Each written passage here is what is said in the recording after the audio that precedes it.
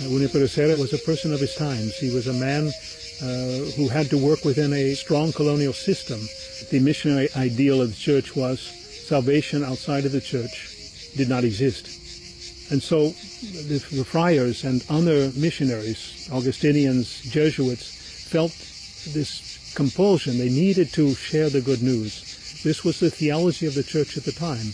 So I think in a sense they were trying to respond in a spiritual way, in a practical way, to the church's own conception of itself and its response to the mandate of Christ to go and preach to all the nations, as we hear at the end of Matthew's Gospel.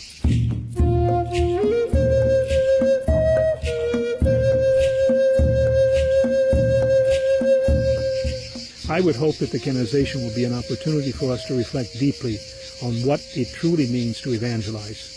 What does it mean to respect the dignity of people, to respect their traditions, to respect their cultures, to respect their religious thinking, and for us to enter into dialogue with people at that level.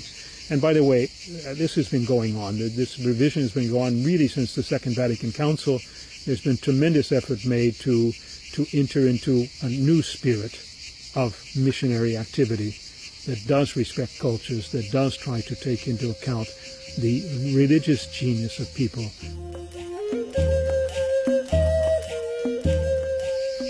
We need to make sure that this canonization is not simply a chance to validate maybe some bad things that happen, but to challenge us always to enter into a process of reform, of conversion, and of authentic dialogue with cultures, with peoples everywhere.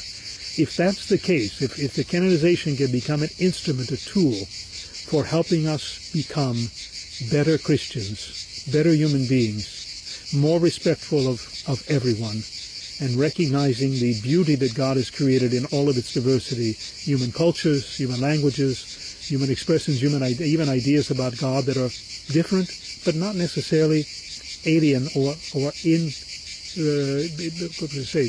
they cannot be brought together in some way or another, then I think the canonization itself will be a blessing.